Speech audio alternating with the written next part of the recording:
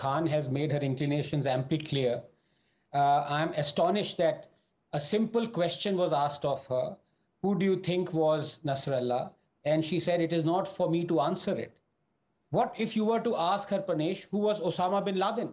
Would her response be the same? I'm intrigued to find out. So please ask her who was Osama bin Laden. I said, I am not here to describe the history of the regime. I'm not here to answer some kind of Wikipedia question. Ms. Khan, this is not Wikipedia. These are not ordinary individuals that we are talking about. These are dreaded terrorists, global terrorists. And you can't get yourself to even name them? Dr. Ranganathan. Yes, anyhow, as I said, the inclinations are very clear. But, I want to stick to India because although 1.15 billion Indians stand with Israel, the rest don't.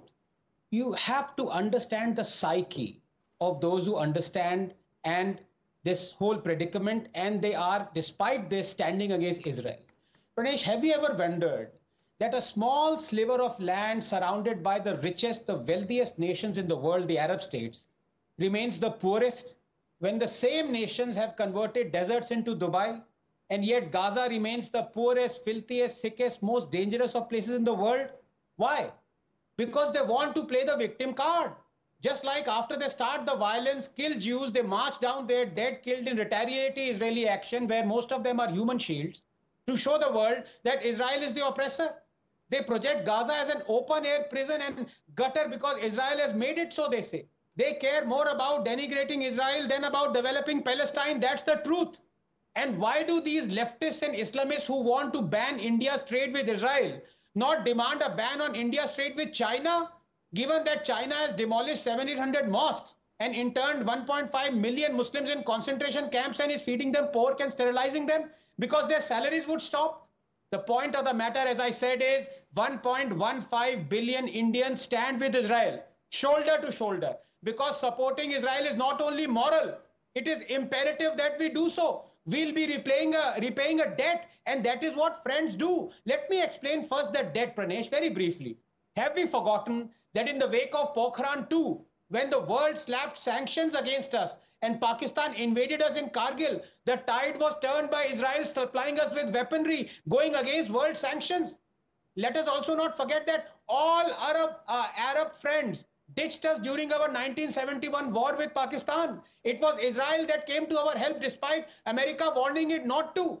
Facts that emerged from the explosive Haksar papers. And how did we repay Israel then? By not backing it during its Yom Kippur war in 1973. Now the moral question, very briefly. I would like to make a few points and they need to be internalized because these are irrefutable facts, not opinion.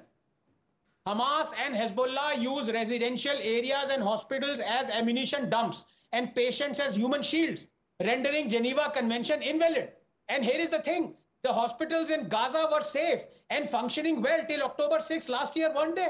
And they would have continued to be safe and function well beyond had Hamas not murdered 1,400 innocent Jews and microwave babies in October 7 and brought this war upon itself. So let me be clear.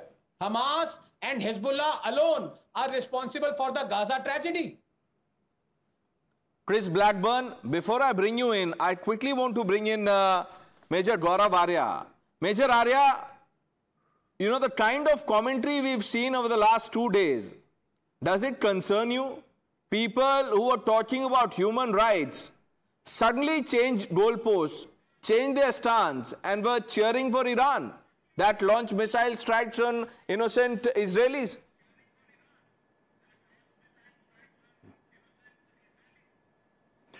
No, you see, I would agree with what Dr. Ranganathan just said, and I think it makes a lot of sense. And before I answer your question, I would like to add that we did wrong to Israel, right? There was a time when Israel helped us. We did not even recognize Israel. So there is much to be made up. And I think India should stand very firmly, no if, no but.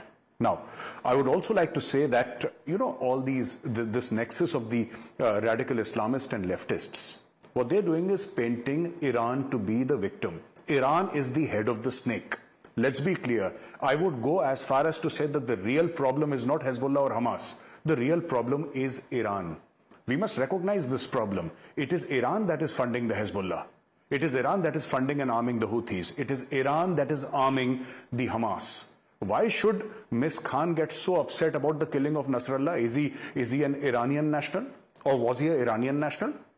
Why is she so concerned about Gaza? Let me tell you.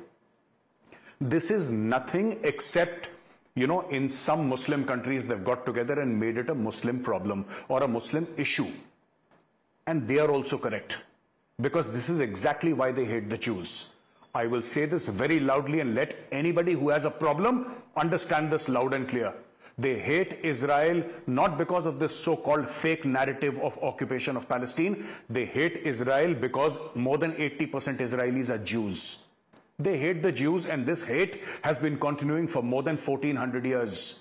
This is religiously sanctioned hate. Right? Now, among the left and the Islamist nexus in India, you know, they will never say anything to China. They will not even say anything to Saudi Arabia. Saudi Arabia, by the way, bombed and killed more than 3 lakh Yemenis. That is 300,000 Yemenis. They conducted airstrikes. Nobody even talks about it. And what are these figures they are giving about Gaza? Who has given these figures? Who has counted the dead bodies in Gaza? These are all Hamas figures, this so-called health ministry of Gaza. What is health ministry of Gaza? It's nothing but Hamas. I think what Israel must do is hit back. Hit back Tehran so hard that their mad clergy, this complete lunatic of a man, right, who's the supreme leader of Iran, he needs to go. This regime needs to fall because they are the people. They are poisoning the entire Middle East. Unfortunately, we have some sort of a relationship with Iran. I don't know why. I disagree with our relationship with Iran. But the problem is that Iran is the source of all poison. That is why nobody likes them. Many Muslim countries don't like Iran. They dislike Iran because Iran arms and funds terror groups. It is not just that they're doing it to the Israelis. They're doing it to Saudi Arabia. They're doing it to Jordan. They're doing it to Iraq. They're doing it to Syria. They're doing it to Yemen. They have spoiled and vitiated the entire atmosphere of the Middle East. And this regime needs to go. I stand with Israel.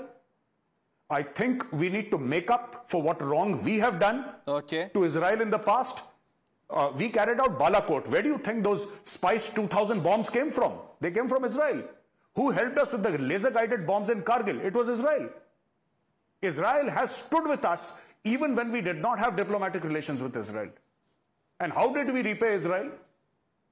How did we repay? We have not been good friends. Now we have started to be good friends, and we must stand with Israel. I personally, as an individual, stand with Israel, and I think the entire Indian nation should stand, the government should stand firmly behind Israel. Yeah, so, you know, Major Arya, you are being charitable. What you are saying is that stop this monkey balancing, stand with Israel. That is what you are saying. Ms. Khan, you were talking about, you know, the retaliation from Israel, and you said bring it on. Chris Blackburn, how do you think Israel will respond?